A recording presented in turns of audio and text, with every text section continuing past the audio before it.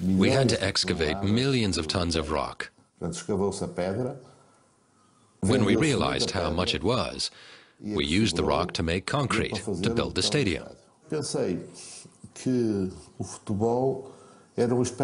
For me, soccer has always been a form of theater that you watch from on high, like an amphitheater. The steep mountainside seemed perfect for that.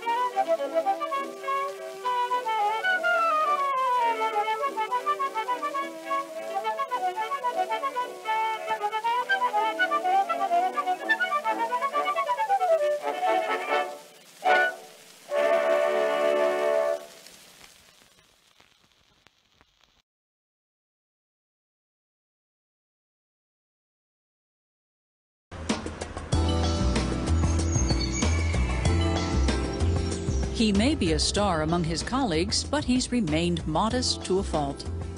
Portuguese architect Eduardo Souto de Moura. After winning architecture's highest honor, the Pritzker Prize, he said he's won it only because his work is simple and economical.